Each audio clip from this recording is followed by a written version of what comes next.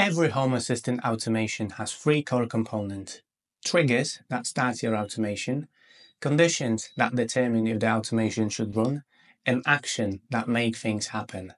Master those three elements and you will unlock the true power of home automation inside Home Assistant.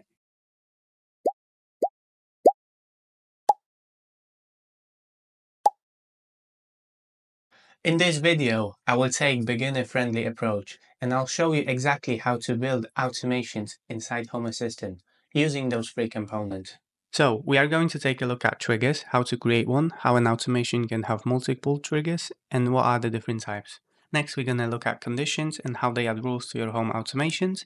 Finally, we will look into actions and how they can control any device in your smart home.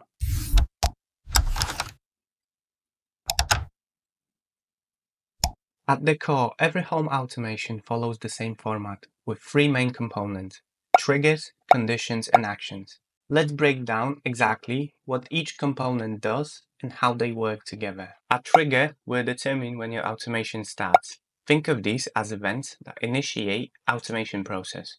Without a trigger, your automation will never run. Conditions are optional but powerful filters that determine if your automation should actually execute its actions. If a condition isn't met, the automation will stop. Actions are what actually happens when you run your automation. This is where you control your devices, send notifications, or activate scenes, amongst many other things. The beauty of this system is its flexibility. You can have multiple triggers, complex conditions, and a sequence of actions all in one automation.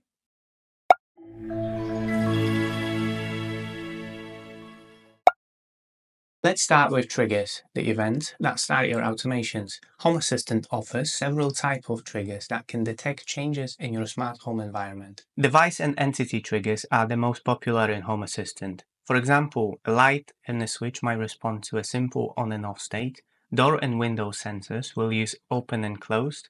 Motion sensors will activate when they detect movement, and the battery level triggers can alert you when the device needs charging. Location-based triggers are also quite popular. You can schedule actions to happen at a specific time of the day, on a certain date, or maybe reoccurring schedule like every Monday at 8 a.m. The Sun integration calculates the sunrise and sunset times, specifically for your location.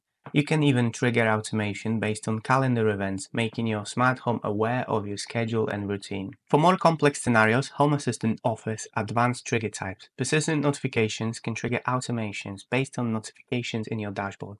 Webhooks allow external services to trigger your automations, while templates give you the power to create custom logic for complex conditions that combine multiple states or calculations before triggering. So here we have a simple example of a kitchen automation that uses a state trigger that checks the motion detection entity of this motion sensor. When the motion sensor changes from clear to detected, it means it starts detecting movement in the kitchen, so it triggers the automation and it will continue to this conditional check. Likewise, when this motion sensor state changes from detected to clear, meaning it will stop detecting movement, it starts a 2-minute timer. If no motion is detected during those 2 minutes, the automation will proceed to the action step.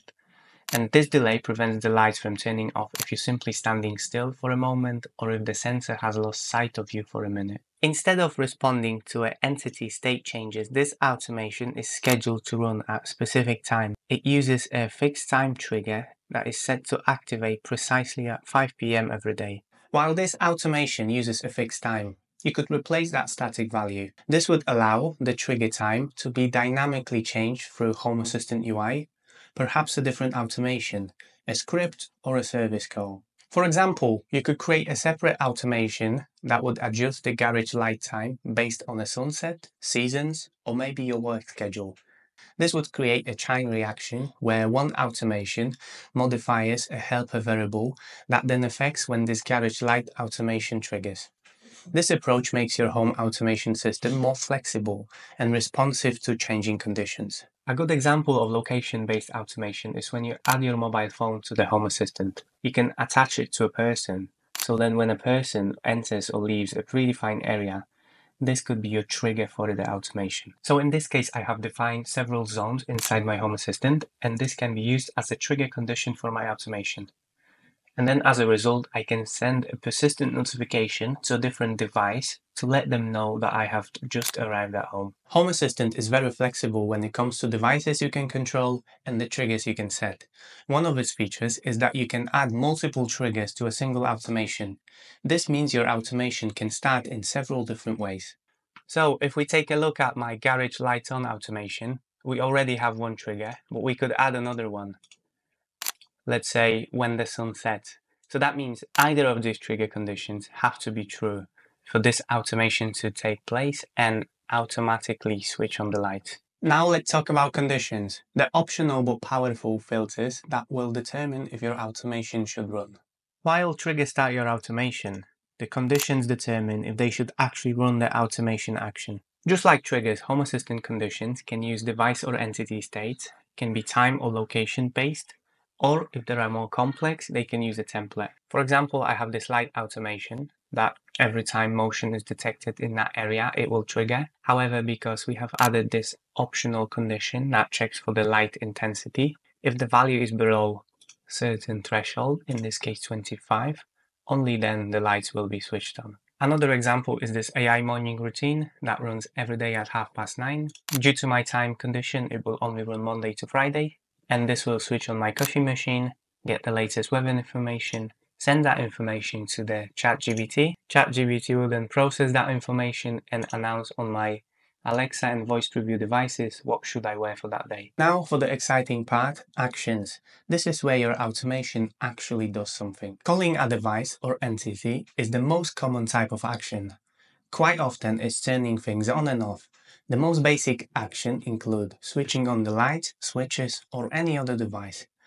You can also adjust settings. You could change, for example, state of the device, like dimming a light to a 50% brightness, changing its colors, or setting a thermostat to a specific temperature. Sending notifications. For instance, you could get an alert if a door is left open. You could also fire an event, which is more advanced action that lets you create your own custom events inside Home Assistant. Other automations can then be triggered by these events. You could call another script or a different automation, where one automation triggers another, allowing you to create more complex and modular routines. So in this motion activated light automation, our action is to switch on these light panels. However, if you have a very good integration like this one, there's many other things that we can do. We can change the color of the light, you can change the color temperature, adjust the brightness, or even set the light effect. As well as we have many more advanced options that I haven't really experimented with. But hopefully this just shows you the power of Home Assistant and the amount of things that you can do and set within your automation. So if we look again at our morning routine automation, as we can see, it has several actions. The first action switches on the coffee machine. The second action gets the latest weather information. And then the third action will take the variable from the weather information, convert it into a message, and then this is then sent to a ChatGPT for the analysis. And then the response from the ChatGPT is then passed to another service called Announce, which is then announced on my Alexa devices. And then this is also announced on my voice preview edition. So as you can see, we can pass the data between the steps, which is then evaluated by the next step and used in its own response. Think of Home Assistant as a central command center for your smart home. By itself, it knows about things like time, sun position, and date, but to do truly powerful things, it needs to talk to your devices and online services. Integrations are like bridges that makes this communication possible. Thanks for watching, and let me know in the comments below what kind of automations are you excited to build.